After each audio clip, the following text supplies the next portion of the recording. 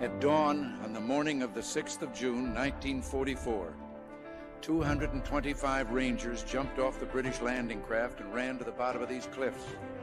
Their mission was one of the most difficult and daring of the invasion: to climb these sheer and desolate cliffs and take out the enemy guns. The Rangers looked up and saw the enemy soldiers at the edge of the cliffs shooting down at them with machine guns and throwing grenades. And the American Rangers began to climb.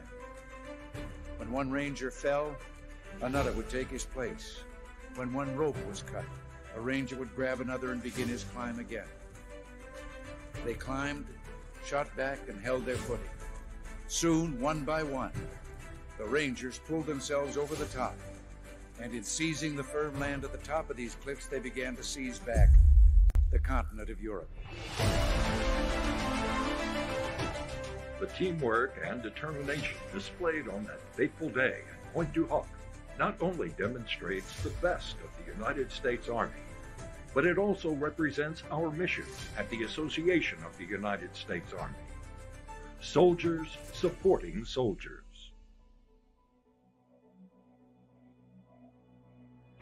For almost 75 years, AUSA has served soldiers, providing a voice for the Army, and celebrated those who have helped the Army community. We've experienced tremendous growth and are now over 1 million members strong and growing. We continue to provide essential services to soldiers, civilians, retirees, veterans, and family members. We engage with the Army, Congress, industry partners, and communities across the globe. And we work to advance national security and promote greater recognition of the Army's vital role in American life. But we're not stopping there. We're evolving the way we educate, inform, and connect America to the Army. We're developing our Center for Leadership to inspire Army leaders. We're investing in our Army communities with a broader membership reach. And we're building stronger links between generations to support the Army's critical needs. As we charted AUSA's path for the future, we realized we needed a new symbol to represent what we do. A logo inspired by the significance of the soldier experience and the Army story. A logo inspired by our focus on people. Because, as General Creighton Abrams said, people aren't in the Army. They are the Army.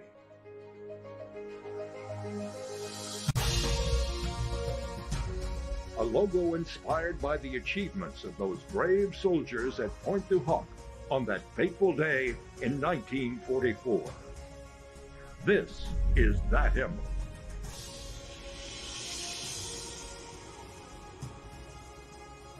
AUSA. It takes a team.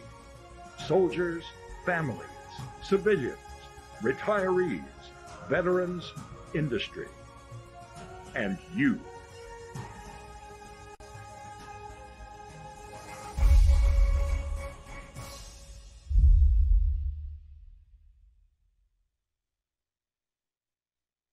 The Association of the United States Army is pleased to welcome you to AUSA's New Report webinar series. This webinar series features presentations by senior Army leaders responsible for key programs and initiatives. It also features contemporary military authors who weave together the past, present, and future story of the United States Army. Kicking off today's webinar is AUSA's President and CEO, General Retired Bob Brown. Good afternoon, and welcome to the Association of the United States Army's Noon Report. Thank you for joining us for today's webinar. We appreciate your support as partners in the defense of our nation. Joining us today, we have a very special guest, General Mark Milley, U.S. Army retired. Please take advantage of having General Milley here to ask questions. You can use the question and answer tab on the right side of your screen to submit a question. After the discussion, we will take as many questions as possible. and you can find the full bio for General Milley in the Handouts tab. General Mark Milley most recently served as the 20th Chairman of the Joint Chiefs of Staff, retiring in 2023. Prior to becoming Chairman, he was the 39th Chief of Staff of the United States Army. He has held multiple command and staff positions in 6 divisions and a Special Forces group. He has multiple deployments around the world, including numerous times in Iraq and Afghanistan. He graduated from Princeton University in 1980 with a bachelor's in political science, has a master's in international relations from Columbia, and a master's in national security studies from the U.S. Navy War College. Almost missed it there, Navy War College. You were studying much harder. Yes, of course. Yeah. So welcome and thanks for joining us, Mark. Really appreciate you being here. Thank you. 44 years, I'm telling you, as I was going through it, it's amazing, the service, unbelievable selfless service. And I know the last 8 years, you look at 2 of the toughest jobs in the world right in a row, just incredible. So thanks for joining us. And thank you. Thanks for having me. Appreciate it. Absolutely. I want to kind of get right into, I want to go way back to when you're going to Princeton. Great. That will be awesome.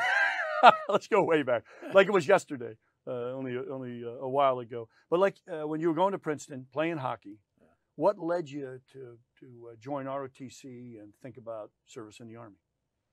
Well, the service part really comes, I suppose, from my neighborhood and my parents. I grew up in a very much an Irish and Italian neighborhood, and in a little suburb of Boston. And I would say maybe it wasn't 100%, but pretty close to 100% of the adults, the mothers and fathers, in one way or another, served in World War II. Very patriotic. There were no officers; they were all enlisted in one way or another. And my dad served. He's a Navy corpsman, so he's a medic. Wow. And he was a Navy corpsman with the 4th Marine Division, and did the assault landings at Kwajalein, Saipan, Tinian, Iwo Jima. Wow. Saw a lot of fighting. His younger brother, he's the oldest of 10, but his next brother was hitting the beach at Normandy when he was hitting the beach at Saipan in June 1944. My mother served in the medical corps, Navy Medical Corps, out in a hospital in Seattle, took care of the wounded, come back from the Central Pacific. So there was a real spirit of patriotic duty, a real sense of how lucky we were to be Americans, and that in some manner, shape, or form you need to kind of pay back. So. Did they talk about it a lot when they got together, and you'd hear that? Well, as kids, they didn't talk to you about it as kids. I mean, they weren't going to tell you about the Battle of Iwo Jima, or that sort of thing. But they did talk to each other about it. You know, they were all laborers of one kind or another, and they'd all get together late in the afternoon and take the kids out, play sports, and they'd be coaching our teams, and you'd hear stories growing up at the dinner table or after school, that kind of thing. So. Yeah, and it was during Vietnam, which was quite controversial. So national security and service in the military was a hot topic of the day. So I was, very fortunate to grow up in that environment, and they imbued, almost by osmosis, a sense that this is a great country. This is a country worth serving. This is a country that we should pay back, and so they put that into your head. And that's what leads to service. I was very fortunate to go to a great high school, which is one of the real significant hockey high schools in America. And I had some great coaches and teachers and mentors there, many of whom served, some in Vietnam, some in Korea, some in World War II. And it was sort of the same thing. And there, I started to learn about essentially not only what this country was about from an academic historical standpoint, but the essence of the country, which was the Constitution. I took a class in my high school on the Constitution, and it just stuck with me. My father and mother, although they didn't go to college, knew a lot about our country's history and knew a lot about the Constitution. They understood. So that foundation laid very early. It was absolutely there. That's what led me to want to serve. I got recruited at a bunch of different schools for hockey. And Princeton had ROTC plus hockey plus great academic, and I was lucky enough to get in there. So that's what led me there. That's great. And then the coach was a Vietnam veteran, the hockey coach. I didn't know that. He's a captain in the Marine Corps in Vietnam. And he he encouraged me to go to Princeton and play hockey there, and also considered the ROTC program. So that's how I got in. That's fantastic. I never at all thought I'd stay in. Well, I was going to ask you that. I'm sure you didn't come in thinking you'd serve 44 years, over a million years. But what did you go through? Phases, as a lot of us do, kind of not sure if you were going to stay, and what helped you make your decision to serve that long? Well, like any officer, any young officer, you're not sure what you're necessarily going to do. So I wanted to come in, serve my country, and then get out to some other walk of life. And I took it in increments. My commissioning requirement was 4 years for ROTC. Yours from West Point's 5. And then I thought that was the first decision point: stay in or get out. And at that point, I was engaged and getting married, and I wanted to stay in to command a company. So I did. I stayed in through company command, which takes you out to 7, 8, 9, 10-year mark sort of thing. And at that point, I was thinking yet again, that's another decision point about the 10-year mark, to get out. And I decided, to stay in through the major years and to see if I would be competitive for battalion command. So I took the whole thing in small increments. There was never a grand plan. In fact, I would advise anybody, especially in the military, but probably in any walk of life, if you have some sort of grand plan that you're going to end up, if you're a lieutenant, you're going to end up as a general. You're probably in the wrong way. Yeah, if you think you're trying to be a general, you're not going to be. Right, exactly. Just take it day by day, do the best you can. Do the right thing. Do the right thing and focus on doing the hard jobs well. That's what you need to do. Well, and that's what I was going to say. So, having been so successful and obviously your career just took off, what are some leadership advice you would give those young leaders out there now, based on your experience and all you went through? What would you tell them? Some of the key things for those leaders. Well, as you well know from your career as well as mine and others, leadership lessons often come from lots of mistakes and things that you've learned over the years. You get good leadership lessons from those that you want to emulate, and you get bad leadership lessons at those you'd never want to emulate. So I've got thousands of leadership lessons, but I would, learning more from bad leadership. Of course you do. Yeah, that's right. Expect the good leadership, and it stands out when it's bad. I would, for brevity purposes, I would say a couple of key things. First, for the Army or the Navy, Air Force, Marines, any form of public service, it's commitment. And what are you committed to? You're committed to the country. Right. You're committed to the men and women of this country that don't have the privilege of serving. Right. You're committed to the greater good. And at the end of the day, what we in uniform are committed to is wrapped up in our oath. Yeah. We are committed to the Constitution, the idea that is America, and the form of government that we have. And we're very, very lucky to have that government. So we're very lucky to have the Constitution as a very flexible document. It was 27 amendments now.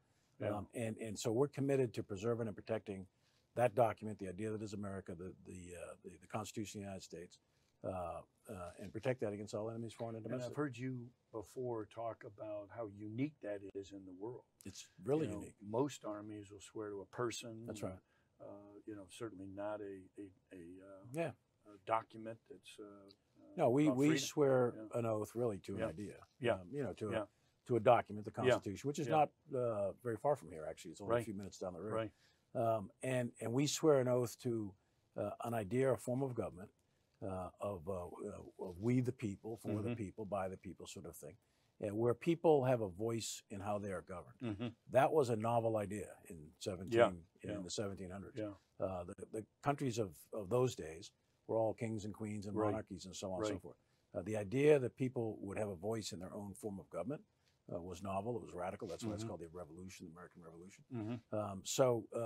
That document's been modified, like I said, 27 times over the course of our history. But that document is what we in the military are committed to. So I would say, your first principle of leadership is whatever line of work you're going to do, be committed to that line of work. That's great advice. And that becomes our North Star sort of thing. Yeah. And then I would say, the second is, you've got to have the courage of your conviction, so your courage of your commitment sort of thing. And so you've got to be able to stand there in times of intense discussions or stress, lean forward and realize that, one of the logo that's above our head right now is from point to hawk, right? And realize that, almost 2,000 guys gave their lives at Normandy to defeat Nazi Germany and fascism and Nazism, etc. My dad hits the beach at Iwo Jima to defeat Imperial Japan, and tens of thousands, millions of American soldiers, sailors, airmen, Marines have given their lives or been seriously wounded and sacrificed enormous amounts to preserve that Constitution. So you got to have the physical courage to do that and the moral courage to stand there in the breach and to do that. So courage. Both are tested so much in challenging times. They're physical tested and moral, and all the time. And I know in your many deployments, combat deployments, you saw incredible, testing of moral courage and physical courage and everything else. so that commitment allowed you to demonstrate, and I know examples of where you were in harm's way to save soldiers, et cetera, frequently, and so that was that commitment that led to that, and then demonstrating that courage. And that becomes your, the commitment is your inner North Star. Right. And then you have to have the moral and physical courage to go with it. Right. I would also tell you that, the old adage of mission and men sort of thing, and mission and men and women. The idea that you have to not only accomplish the mission, but you have to take care of the people. So compassion, literally, a form of leaders' love for their troops. Yeah. You have to have that. You have to believe and feel and internalize the fact that your soldiers are in so many ways part of your actual family. Yeah. And so you've got to take care of them. Yeah. And taking care of them doesn't mean being soft on them or being easy. Well, I was just going to ask it because a lot of people say, "Oh, that means," but no. No. In fact, it means maintaining standards and maintaining so that they are being taken care of in times of intense stress. When the thing most precious to anybody, their human life, is on the line. And that brings me to competence. No one is going to want to follow a leader who is constantly lost and navigates poorly or calls in indirect fire in their own position, etc.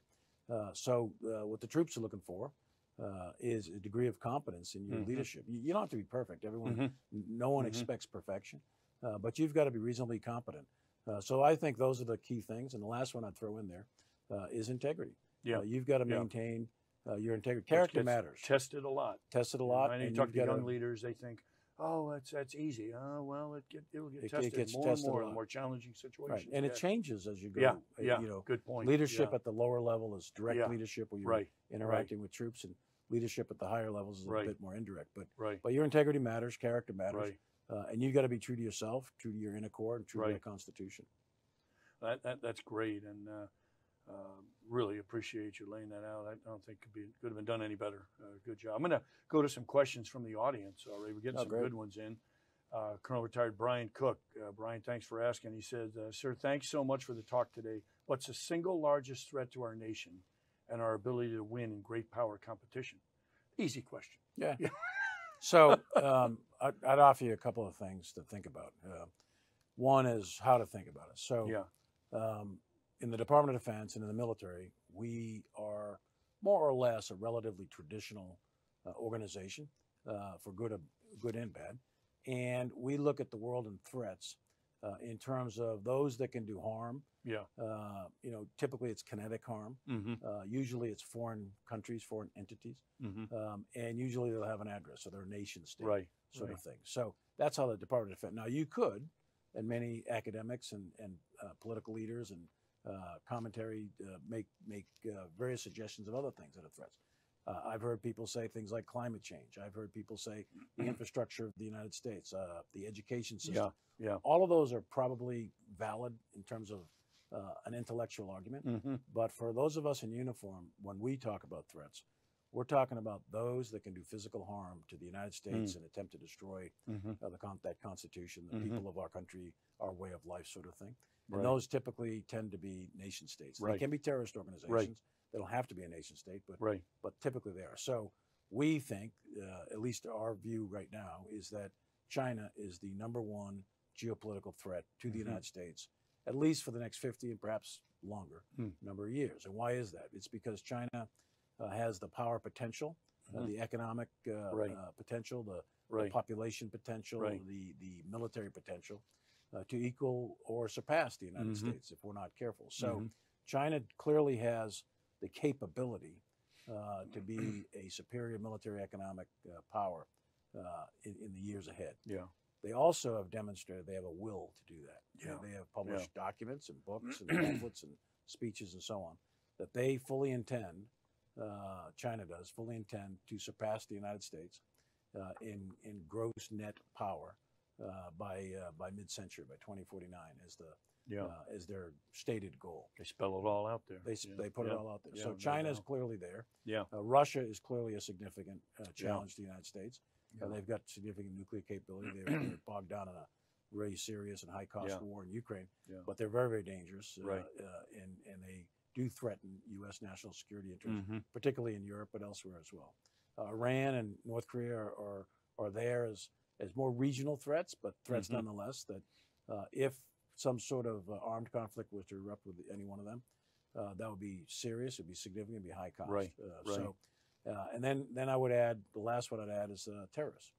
So there's a variety of terrorist organizations around the world that want to do harm to the United States and want to kill our people and hurt our interests around the world. And they are out there. There's many of them. So we have to have strategies and capabilities to deal with China and Russia, North Korea and Iran and terrorists. That is not to discount these other forms of threats. Right. It's just that's what the military is really carved out to do. Yeah, that makes sense. That's right. Well, boy, that was a tough question. Great job. Let me throw an easy one at you. Yeah. So what has been the most challenging part of returning to civilian life? And what has been the most enjoyable part? That's from William L. Challenging hasn't really been tremendously challenging, to be honest with you. So we went ahead and bought a place, first civilian house in our career, my wife and I. In 44 years, we've been living in Army housing. So that actually was a bit of a challenge. This might be a different answer if they asked our wives. The challenge may be we're around too much. That's right. Well, that I can tell you is true from my wife's perspective. Yeah. But I would, the enjoyable part is I'm getting a hell of a lot more sleep. Yeah. I haven't got rid of my bags. I still have a face for radio, and I got the bags on the eyes. I got all that. But yeah, no, getting some decent sleep. I can't imagine the pace you were at. That's just unbelievable. As chief and particularly as chairman. Yeah. You're averaging, literally maybe 4 to 5 hours sleep a night on a good night. On a good night, yeah. Very, very rarely do you ever get 7 or 8, right? Right. And that is the opposite now. Yeah. I'm on average getting 7 or 8. And that's good. Yeah. So working on the bags, but we'll see. But that clearly has been a benefit. And, and then obviously spending time with my family. Had an opportunity to spend time with my kids and grandkids. I don't think people realize the sacrifices over the years of all you missed and family, and now you can be with them. And so many others in uniform. Most of our adult life, or at least the last 20 years, was year on, year off to either Afghanistan or Iraq. So, there's a lot of sacrifice. And the people who sacrifice more than us in uniform is our family, especially the kids. And the kids process your dad or your mom going off to deployments and combat situations a lot different than an adult does. So our kids sacrifice way more in very real terms than we do. We don't fully understand all of this. I agree with you. Having time to spend with them and the grandkids, that's a great point. Tremendous. That's fantastic. Here's a good question from how important has professional reading been to your development as an Army officer? What advice do you have on what to read to inform your views as a military professional? And that's from Lieutenant Colonel Tim Reck from the Office of Director of the Army Staff. So a great question. I know you have strong feelings on that. You should read the Army Chief's reading list. Every book on there. Every book on there, Carl. By next week. So look, I think not only just reading like books, but a commitment to lifelong learning. I think that's important. So that's you're learning. Point. Goes back to the commitment you talked about earlier. That's right. One of those is to learn and study the profession. You got to step with the times. You got to study the profession. You got to understand the environment you're operating in. So it may be books, it may be articles. But look, at reading, in many ways, reading is free, right? And you're learning from the past, or you're learning from other people's analysis. And it's not costing you anything except a little bit of time to read it, right? And you can gain huge insights. Think about your personal experience in combat, right? Let's say you do a 20-year career, and let's say it was in the last 20 years. You might have done 1, 2, 3, 4 deployments or something like that. You may spend a year or two in combat zones. But think about if you were to read the history of the American Civil War or World War II or World War I. Those wars lasted for years. So you're getting years of experience through the written word. So I think reading is critically important. I would also commend that there's tons of books out there that are really great. But I would take I would do a little bit of research and go for high quality books that stood the test of time. And great read point. those. Things like, I know it sounds a little bit trite and probably a little bit like a commercial or something like that, but Clausewitz and Sun Tzu, those kind of guys, those have been around for a long time. Try to read them. They're really hard to read, by the way, but read them, try to understand them, and then supplement that with your military history reading of like the Napoleonic Wars, American Civil War, World War I, War II, your major armed conflicts, but then also take a hard look at wars that weren't so big. Yeah. Look at Vietnam and look at Korea and so on. Or look at the American Revolution or any number of conflicts. But don't just limit yourself to just military history. If you're going to operate at a strategic level or even an operational level, you're going to have to consider things like economics and information and diplomacy and all the other elements of national power that'll apply. Things that they teach in the war college, for example. Exactly. So read widely and read deeply and read as often as you possibly can. I can remember Colin Powell being asked the same question when I was in the war college. I had almost the exact same answer. Oh, really? So that's solid advice. Look at that. Just exactly. Yeah, there you go. Yeah, it's just fantastic. So well said. Let's see, a question from Rich S. here that looks a really interesting one. He thanks you for your career of selfless service. He says, regarding leadership and lessons learned, can you share an example, especially in the early years of your service, of where you may have encountered failure or less than your expectations? I know that never happened to you, but let's just try to make it up. And how you overcame it, incorporate it into your future leadership. Great question from Rich. What do you? Well, look at we all have stumbled. Hundreds of times, if not thousands of times over the years.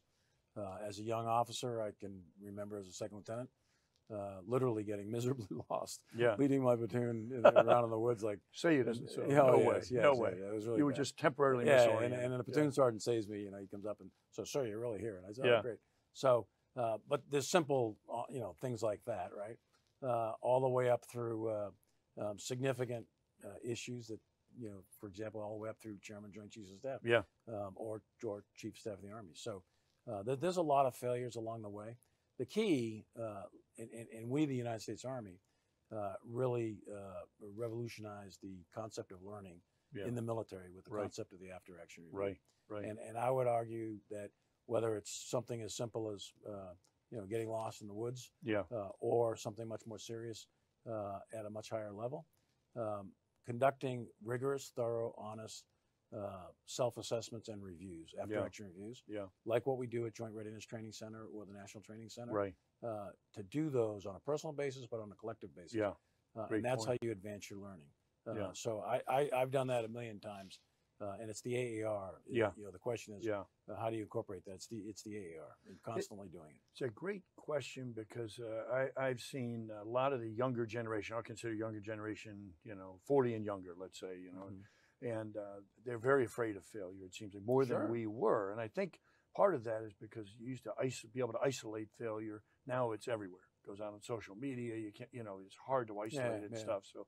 But I think if they take that approach, if they do that approach of the AAR, they're going to be, learn more and how you recover. I was a observer controller at JRTC. And that, as you know, that's where you put the light infantry battalions through the ropes.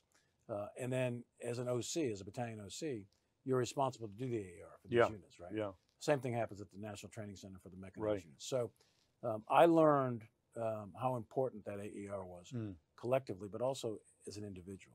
So as an OC, I would get with the battalion commander, and it'd be quiet, it'd be one-on-one, but let them know, here's the goods, here's the bads.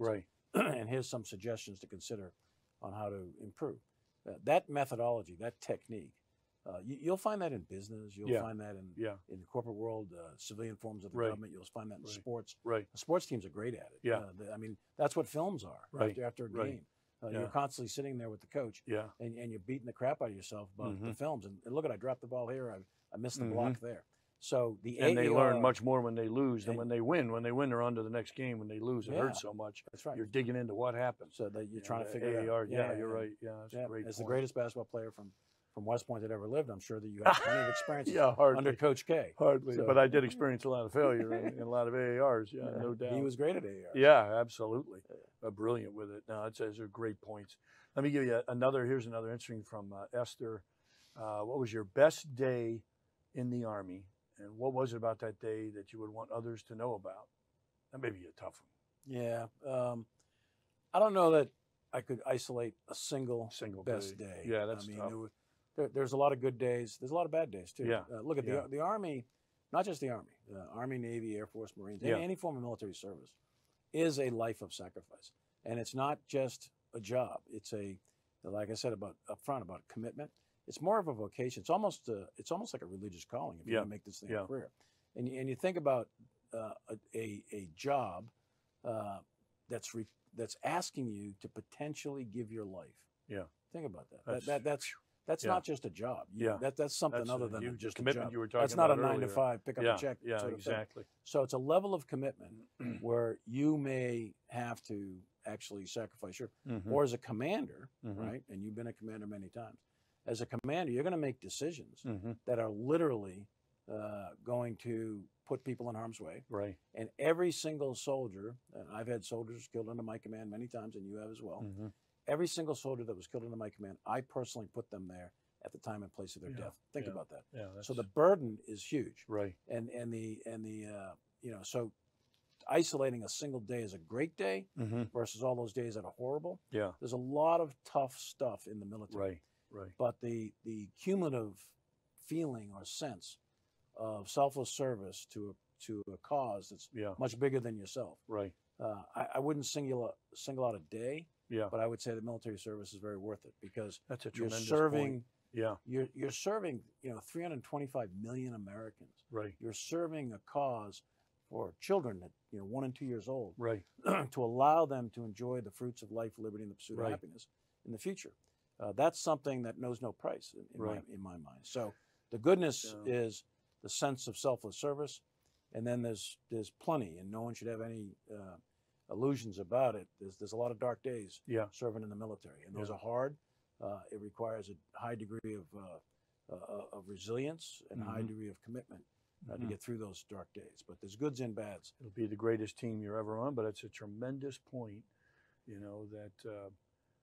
that it's that selfless service, and we don't talk about it enough in our country. And that's true happiness, not being a millionaire or influencer or whatever it may be. Great, well said. Great answer. Here's a good one, a little tougher one. We're going back to the tough ones now. Given that the global environment is much different now than it was in 1980 when you came in, how can we engender, a true intellectual flexibility in our leaders to address both operational and modernization issues? That's from Colonel Retired Mike Smith. A great question, Mike. So operational, intellectual flexibility. Yeah, I mean, that comes early on with your initial education, and having the ability to be open-minded to new ideas. And I think also to stay fresh, you need to interact with not just yourself in a book, but you need to interact with other people in your command, your subordinates, your sergeants, your captains, your lieutenants, etc., and be open to all kinds of ideas. Do not shut ideas down because they seem outlandish. Listen to them, take them in. Yeah, good. And at the end of the day, if you're the commander, you're going to have to make the decision. But the intellectual flexibility, I think that comes, frankly, through education. Yeah. I think that's the framework, the foundation of it. Yeah. And the Army in particular, as you mentioned up front, I went to the Naval War College. And the Navy, the Marines, and the Air Force do a great job, and I love them all, right? As a joint officer. But the Army sets the standard for education, and that's well known throughout all the services. So we educate our officers at certain gates throughout their career, and non-commissioned officers, to ensure that they are fresh and to ensure that they are exposed to new ideas. Right here in this building right now, you've got an ASAP class going on with young general officers, and you're exposing them to new ideas, etc. So you never want to stay static. You want to stay not only flexible, but you want to stay open to new ideas, and that's how you maintain your intellectual flexibility. That's a great point. That's the ASAP is the Army Strategic Education Program that's going on today. It's a great point, Mark. Thanks. And it makes me think of, you demonstrated that as Chief of Staff, the largest transformation in 40 plus years. You had to really look at what were the key priorities. You had to eliminate a whole bunch of other things in the famous Night Court. You had to form some new organizations. Yeah. What can you talk through as you were? I don't want you don't need to go through the entire thing, but what led you to that, and how were you able to do that, knowing it's pretty risky if you get it wrong. Well, yeah, the Michael Howard, the famous British historian, he said for the military and the idea of future plans and modernization, he said, you're not going to get it right. Yeah. And you have to go in understanding that you're not going to get it right. What you have to do is get it less wrong than your enemy. So combat and war is all a relative thing. It's all relative to your opponent. So you got to get it less wrong. Yeah. You're never going to get it right. And you, as I become chief of staff of the Army, you were my transition team leader, right? And we went to school for a good 60 days, 90 days on previous transitions from previous chiefs. And we looked at the operating environment, and we realized that at that point, and this is 2015, that we were at the tail end of, at that point, 15 years of unconventional warfare, counterinsurgency warfare, and that there were other threats emerging on the horizon in the operating environment, Russia, China, et cetera.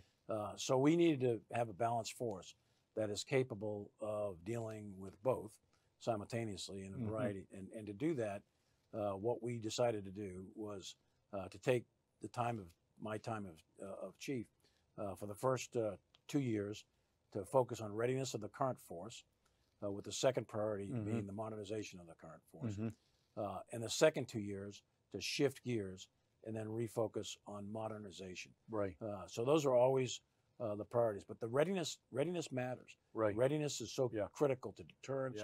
Readiness is key. You can't say, "Oh, I can't go," no, don't send me now. They're not asking. You got to be ready. That's right. So we focused on that. I said, in fact, my opening comments were, readiness is the #1 priority, and there'll never be another #1. But modernization is nothing more than a euphemism, a different word for future readiness.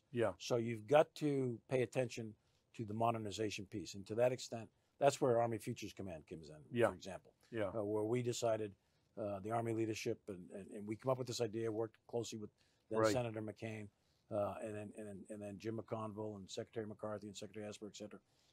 We come up with this idea of Army Futures Command in order to propel the Army into a modernization program that will be appropriate for the future operating environment. And the first thing you had to do, stovepiped in the other system and too fractured. It's really made a huge difference. I can tell you. It's made a huge difference. Futures Command. And the first thing you got to do is determine.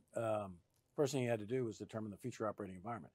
And that's where you come in. That's where Dave Perkins came in. That's where Dan Allen came in. In terms of defining what that operating environment was all about.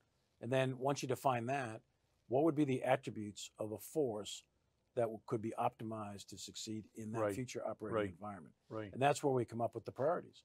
So we know from study of military history, your ability to see, your ability to shoot, your ability to move, your ability to communicate, command and control, and your ability to sustain are fundamentals. They're not going to go away.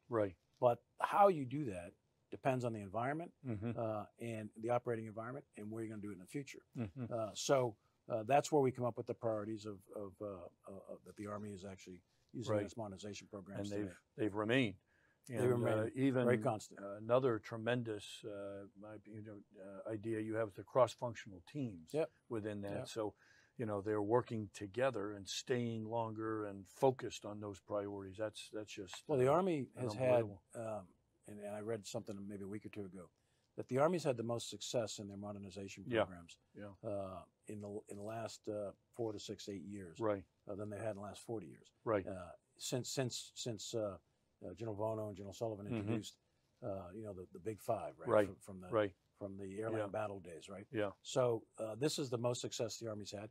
And in fact, as a chairman, I can look at all the service and they would tell you that the Army's modernization program has set the standard, standard for the other services. And many of them are imitating many of the things that the Army is doing. The Army has a very good foundation now for modernization. And there's a few things that they clearly will have to pick the pace up on. But they are definitely focused on the modernization of the Army. And as we look at that future strategic environment, I know you were you believed a big believer in all domain operations and the Army's multi-domain operations. And can you just a little bit on that, as the role of the services and your thoughts going forward? And you think it's tough because you got to be more joint than you are now, but it seems critical. So you did a lot for that. What are your Well, the whole idea behind a multi-domain task force, that was an organization. It is an organization. I think there's 3 of these things now, and they're expanding to 5 here shortly. So again, it goes back to the future operating environment. We know the future operating environment is going to be highly lethal, that the ability to see is better than any time in human history, the ability to shoot at range and with accuracy and speed, hypersonics and precision munitions, better than any time in history. We know the advent of artificial intelligence is going to really significantly, like quantum 10x level, improve decision making. So that's going to be a highly lethal environment. We know also that the introduction of robotics is going to come at us here very, very quickly in the next 10 to 15 years. And that's going to change the environment. So what are the attributes then that you need to be successful? You need to have to be successful in that environment. And one of those attributes is, first attribute is survive. So how do you survive in a highly lethal environment where people can see you and shoot you at great range, et cetera, precision? You survive in that environment by being small, by being mobile, and by being hidden. And you look around at our programs, the joint programs for all the military, and I would argue that many of our programs probably are not small. The actual end state product, the weapon, not necessarily small, not necessarily constantly in motion. Many of them are fixed sites, and they're not necessarily easily concealable. But those are attributes that you're going to have in a future armed conflict, or you're going to get killed, right? So that's an example of how the system needs to modify. And here's another one: is we know that right now it's estimated anyway that there'll be about maybe 9 or 10 billion people in the world by mid-century.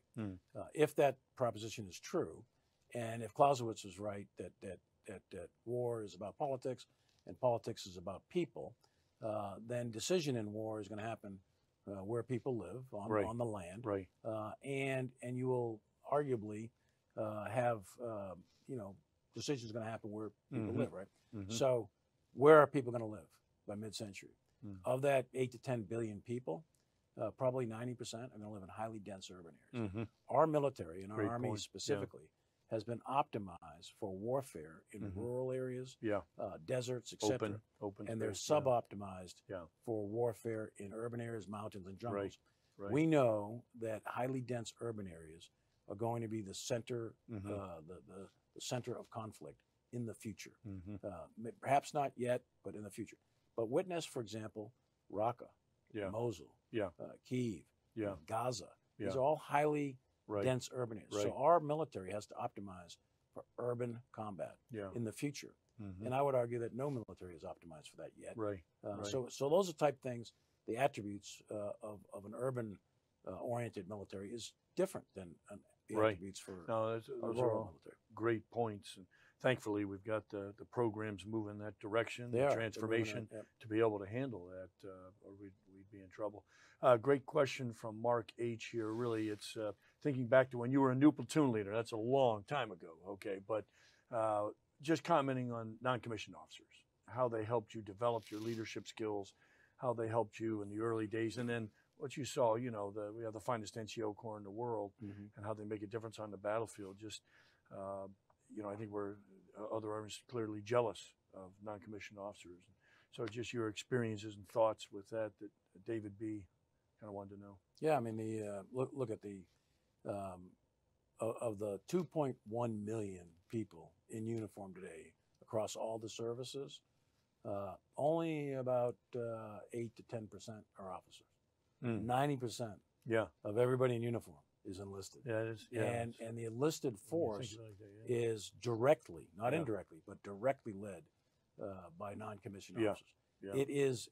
It sounds like a bumper sticker, but it's not to say that the non-commissioned officer is the backbone of the military. They are. They are in fact. It's not just a saying. So they are in fact the leaders of all of the units in the United States military, from small to large, right? And it's critical that we have a great NCO Corps, and we do. My experience as a young officer was my NCOs really were quite patient with me. And I learned a lot from them, and they took the time out, to teach me. And it was a learning experience. Sometimes painful. And I'm sure, like me, not afraid to tell you when you had some stupid ideas. ideas. But they did it in a way that was respectful. They never, They never disrespected you or any of that kind of stuff. But they were always professional about it. So my first platoon sergeant, my squad leaders were excellent, and they wrapped their arms around me, and they knew that they had to kind of teach me and help me out. So that held true as a company commander. I had 2 companies. Both first sergeants were great. All the platoon sergeants and squad leaders in those companies were outstanding and in the same drill. Then as a battalion commander, the same held true there with sergeant major. So one of the great things about the Army is that every level of officer leadership, there's a non-commissioned officer counterpart. I had Sergeant Major Daley, who's here now in AUSA, and he was just a tremendous Sergeant Major of the Army.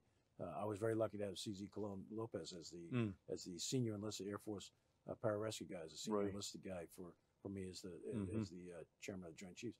So look at every level, you as an officer are going to have a non-commissioned officer.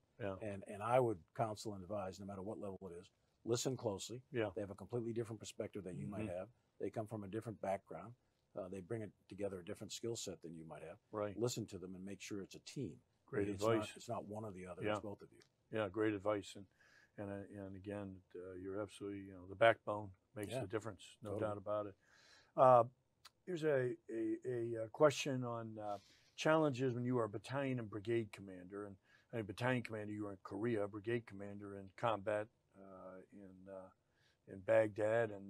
But, so I'm sure you had a wide range of challenges in all those assignments. It may be hard to narrow them down, but as you look at, and that's from Lieutenant Colonel Michelle Cutts-Dolberry, any that jump out that might be good leadership lessons of some of the challenges you had? For battalion command, my battalion command, I suppose every battalion command is unique, right? But mine was particularly unique because I commanded 1st Battalion, 506th Infantry. It was an Air Assault Battalion, 2nd Division at Camp Greaves in Korea. Right up on the DMZ. Yeah, it was right up on the DMZ.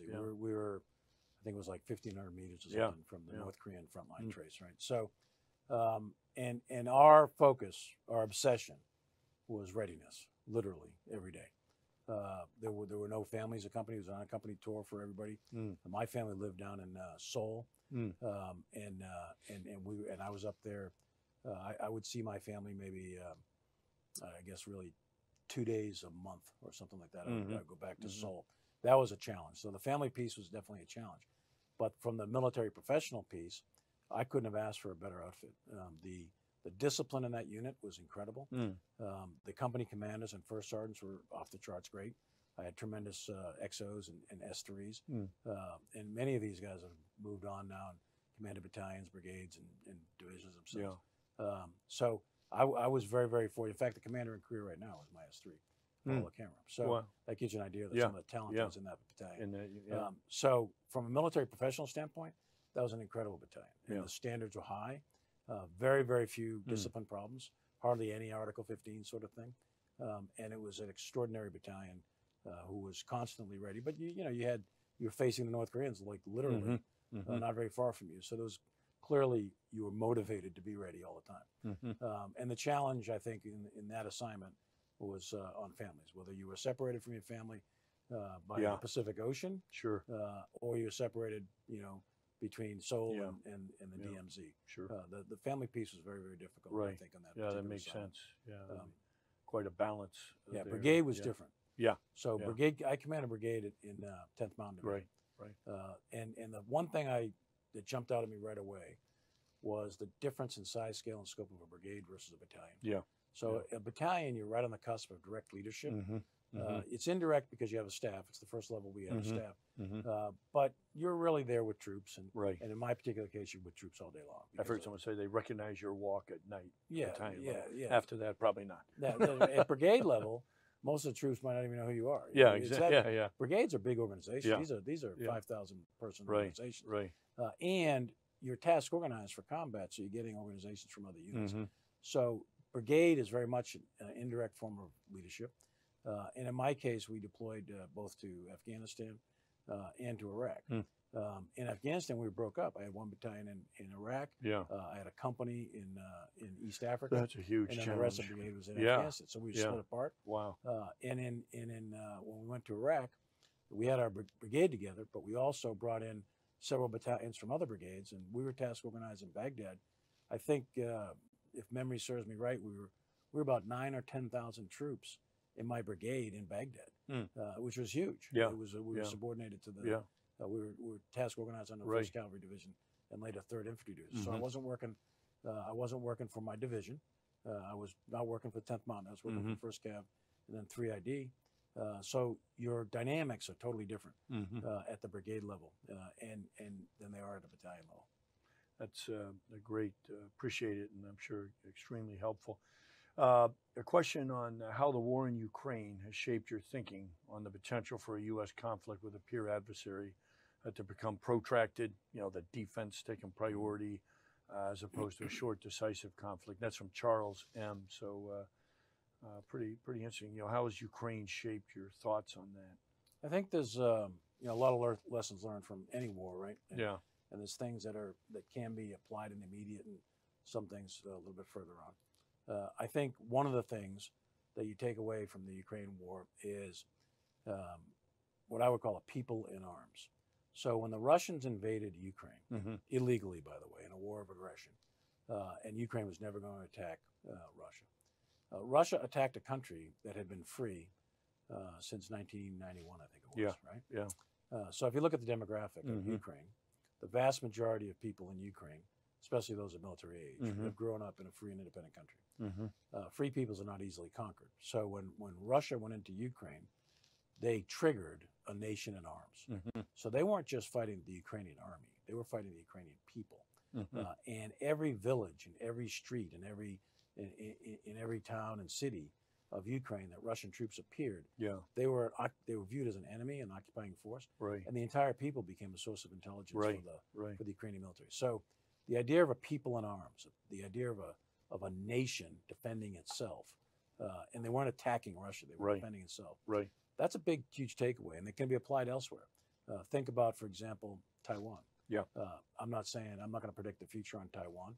I think that is clearly unknown. But take any country that is invaded by a foreign invader, you can easily trigger a nation in arms where you're fighting the people, not just their army. So that's a big lesson. Another one I think is mission command. So one of the reasons, not the only reason, but one of the reasons that I think the Ukrainians did so well in the defense is they applied the methodologies of mission command, commander's intent. Now remember, we have been working with the Ukrainians since 2014. So we've been training them on mission command for many years, 10 years now. And that had an effect because the way they commanded and controlled their battlefield when the Russians invaded was in a decentralized way where local commanders were given great autonomy to make whatever tactical decisions were necessary to defeat the enemy on the battlefield. Tremendous point. You couldn't get a greater contrast between that and the way the Russians micromanaged, didn't even tell the people they were invading. It's an amazing contrast. Top down, great centrally point. controlled. And the third and final big lesson I think that you're seeing is the advent of different types of technologies, specifically drones. Drones are having a very significant effect on the battlefield. In Ukraine, you'll see the Russians are using them, the Ukrainians use them. It's really a big impact. So I think that's something that is worthy of some tremendous study. Great points. Well, the last question, I've seen numerous people have asked this one, and I'll save it for the last question, is everybody wants to know, are you going to write a book? About all your experiences, and lots of people really want. I think it'd be incredible to capture it all. It's too early right now. I'm not. I'm still, working. We want you to have it done by next week. Look, I'm looking at writing some different things, and a lot of people talk about a memoir, and tell all. That's not the kind of thing that I think is necessarily helpful. But I do think that I may write on, like I was talking about, the future operating environment, technology, and how our military needs to modernize in what areas, that sort of thing. Might do some of that. I did a lot as throughout my career, whether it was the younger years as a battalion commander or as chairman on crisis management. So I think there's some lessons that I think I could put down on paper that could contribute to people's understanding. Very useful. President Bush wrote a book, I think it was called 7 Decisions, or Decision Points, I think it was called. And then Graham Allison, professor at Harvard, he wrote a book called The Essence of Decision. There's been a lot of books out there about decision making at the national security level. And I think I could maybe make a contribution in that regard. I'm not sure yet. But some of those things are kind of I'm certain you could, and a lot of folks asked it and wanted to know up there. So I think no, that'd be a great one in an area certainly that needs, based on your experience, what you went through. Yeah, great. I've had a lot of a lot We'll of time. expect it. We'll give you a few months. Yeah, maybe we'll bring it to AUSA. Yeah, no problem. We'll unveil it at AUSA. But well, Mark, I'll tell you, we can't thank you enough. How can we ever thank you for 44 years of dedicated service, what you did for our nation? Absolutely incredible, and just grateful and proud to have served with you. And I know we wish you the greatest in retirement, rest, family time, all the things you deserve that you sacrificed so much over those 44 years. So thanks for joining us, and it's just thanks, Bob. really appreciate you taking all the questions, and it makes a huge difference. So thanks, Mark. Thanks, appreciate it. Thank you. And AUSA does great work, and appreciate what you're doing for the Army and for all our troops. No, it's our honor. Thanks so much. Well, really appreciate you joining us. Before we depart, I want to inform our viewers of a few upcoming events at AUSA. We'll host a coffee series on 21 February featuring Sergeant Major of the Army, Michael Weimer. That'll be a great one. On 6 March, we'll have another noon report featuring Command Sergeant Major Andrew Lombardo. He's the Command Sergeant Major of the Army Reserve, and I would tune in to hear what he has to say in that one. That'll be great. We have another AUSA-hosted coffee series on 13 March featuring General Charles Hamilton, Commanding General, United States Army Materiel Command and Logistics Sustainment. It'll be a great experience on that one. You want to tune in. Finally, Global Force is going to be great this year. The symposium, 26 to 28 March down in Huntsville, Alabama. We'll see you there. It'll be a great event. Hope you can join us for an upcoming webinar or event. If you need more information on any of these events or to register, please visit our website at ausa.org. And finally, we want to thank you all who support us with your membership. We're 1.5 million members strong right now, so join the Army team supporting our great Army. And thank you again for attending, and have a great Army Day.